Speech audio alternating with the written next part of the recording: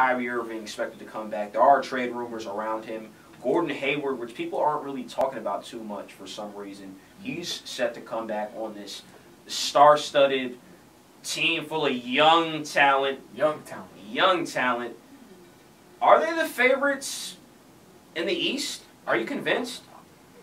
I'll say they are favorites in the East, just because they went to a Game 7 without their best player in Kyrie Irving, and even say the second best player in Gordon Hayward.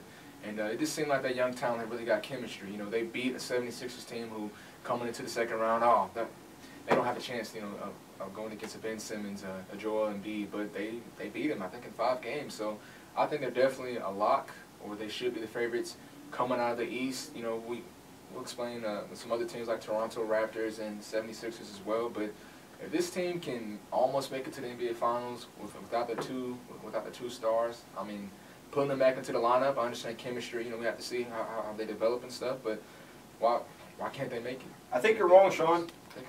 This team isn't favored in the East. I'm going to tell you why they're not favored in the East. I've heard so many rumors and just so many signs that Kyrie Irving doesn't want to play there anymore. And he just got to the team. Kyrie Irving's looking at it like, look, dude, I left Cleveland, right? Because I didn't want to be number 2 to LeBron James. He heavily looks up to Kobe Bryant, heavily influenced by Kobe Bryant. And Kobe was an alpha.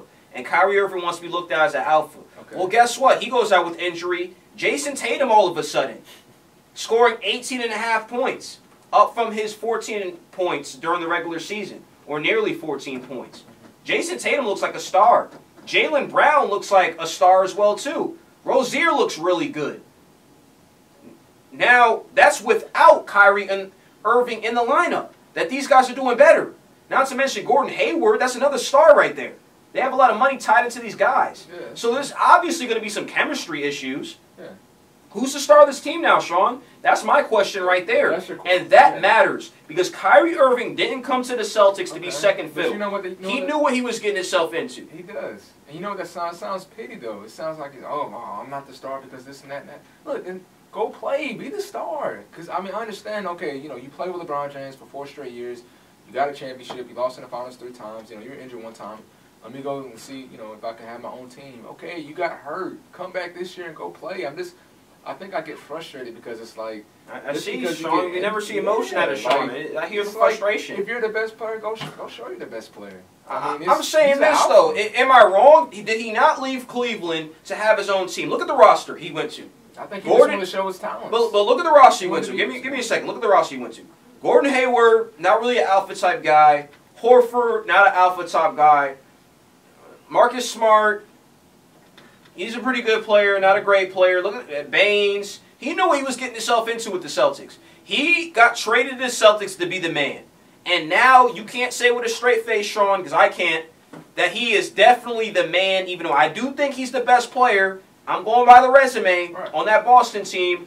A lot of people are saying, Jason Tatum, how good can Brown be? I mean, I'm not going to reach to say Rozier because... a bad taste in my mouth from the way they exited the playoffs. He just missed everything. He did. But those 2 young pieces, Celtics have to make a move. I'm hearing rumors of maybe the Knicks would be interested, which I would love it, being a Knicks fan. Of course he would. But I'm not convinced Kyrie Irving wants to be second fiddle with the Celtics. All I say is, as an athlete, as a competitor, just if you don't want to be second fiddle, you just show that you're the first option. I mean, it's that simple. And that's why I got upset, because it's always, well, I don't feel this type of way, or I might need to change to another team. You just got to Boston. They went to you almost made to the NBA Finals. Maybe if Kyrie was there, at least you can say this, maybe if I was there, we would have beat LeBron James and the Cleveland Cavaliers. Because I'm pretty sure, even with Jason Tatum, rising, emerging as a star, Jaylen Brown showing up, if Kyrie Irving would have played in that series, I think they would have been playing against Golden State. So. Until I get clarity on the situation, how things are going to play out, and I want to see their projected starting lineup next year for the Celtics. I want to see a definite starting lineup. I have to say I'm feeling the Sixers more right now. I'm not so.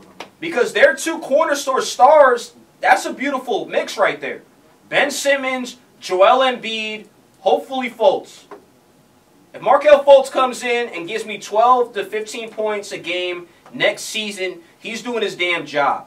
And if 3 years from now he can get us 20 points a game, we're talking about Philly year after year competing for championships. Because Ben Simmons is a floor general. He's huge. He ever gets a jump shot, he'll be way too dangerous. And Joel Embiid looks like a baby Elijah Wan.